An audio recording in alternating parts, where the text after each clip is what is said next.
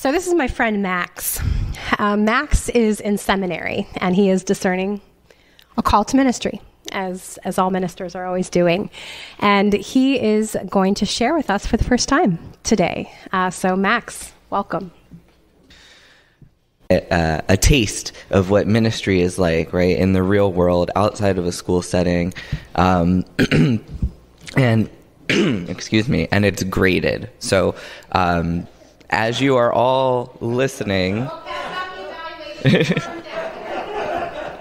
yeah, I am going to ask you to just keep a couple things in mind for me. And if you do feel so called to give me any sort of feedback, I would love to take it.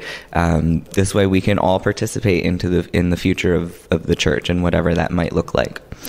So as you're listening, I invite you to consider what you're hearing, right? What's the message? That's going to probably be different for everybody. It may be different than what I am even intending on telling you. That's fine. I would also like for you to consider, what are the things that you really liked? You said, oh my God, his hair was perfect. You can tell me that. Also, if there is areas for growth as well, say, you have 6 minutes to give feedback. Yeah, no pressure at all. But anyway, I do appreciate you all being here and participating and walking this journey with me just by your existence. So, in addition to all of that, Zach is my supervisor. So if you do have any issues with anything, go to him and he will take care of it. So I was informed by Zach that we've actually been following the narrative lectionary, and we've been hanging out with the prophets for a little bit. I don't like the narrative lectionary. I'm a traditionalist, I guess you could say. I enjoy the Revised Common lectionary, and frankly, I just don't know that I have the experience just yet to explore elsewhere. So I'm shaking things up a little bit, and that's very apropos for Open Table. And it's also very apropos, I think, for when we're talking about the prophets. I mean, prophets, if you're familiar, are really good at dropping these like sassy nuggets into the story, and they shake things up. They shake up the status quo, they ruffle some feathers, they redirect. And I think that's what Haggai is doing here. Just to give us a little more food for thought here, I'm going to read the portion of Haggai that's right before what Anne read for us today. And if you're not familiar, Haggai is a very short book. It's only 2 chapters. I do recommend, if you get a chance, to just give it a quick skim, scan, and survey, as it's pretty tasty. So right before the king and the high priest and all of the people are so moved to do what they need to do, and the Lord is with them, Haggai drops in and he says, is it time for you yourselves to live in your paneled houses while this house lies in ruin? Consider how you have fared. You have sown much and harvested little. You eat, but you never have enough. You drink, but you never have your fill. You clothe yourself, but no one is warm. And you that earn wages, you earn wages to put them into a bag with holes. Thus says the Lord of hosts, consider how you have fared. And that's when God says, go up to the hill and build my house. Forget your own houses, right? And everybody is moved and they do it, and God says, great. Now, Haggai delivers this message after the exile is over, right? So the Israelites have returned. They're trying to get themselves reestablished. They're very busy, right? They need to set up infrastructure. They need to set up policies and agreements, and they need to consider the economy, right? People need to eat. And they're trying really, really hard, but there's this drought, and there's war, and all of these little things keep happening, you know, like when you step on gum and then track it all the way through your house. Somebody unscrews the top of the salt shaker, and now your meal is ruined. It just keeps adding on and on and on. And that's fine. They just keep it trucking. They follow the plan. They continue to set up the infrastructure and worry about the economy. And then here comes Haggai suggesting that maybe this isn't working, right? Maybe not everyone is actually being fed in the way that they need or deserve.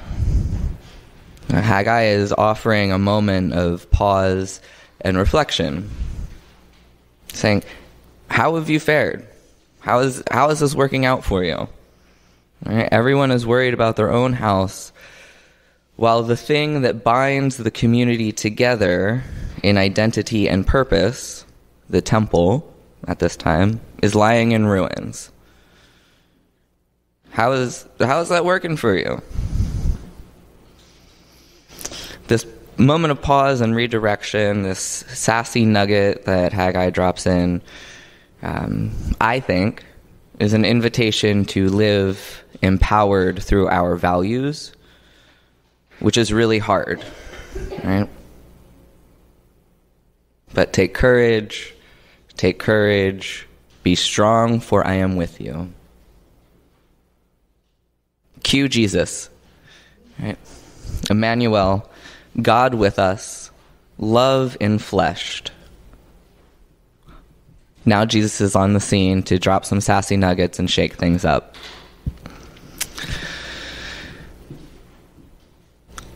Between Haggai and Jesus, the Israelites have done okay, right? Now they've assimilated, they've have this stratified community that's under Roman rule. They're fine, right? But one could say that this is just a different version of Haggai's, everyone is clothed, but no one is warm. As humans, we really love to reenact our trauma in an attempt to get it right. And we just keep doing the same things over and over again. It's just what we do. But there's good news. All right.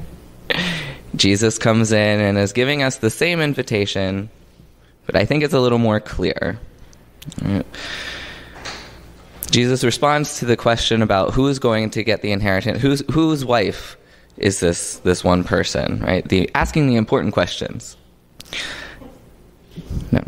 Jesus comes in and gives us a new invitation and says, it doesn't matter who you marry or how many times you've been married. It doesn't matter how many children or cars or homes or dollars you have. The grades don't actually mean anything. The gold and the silver are God's. Sorry, parents. The gold and the silver are God's.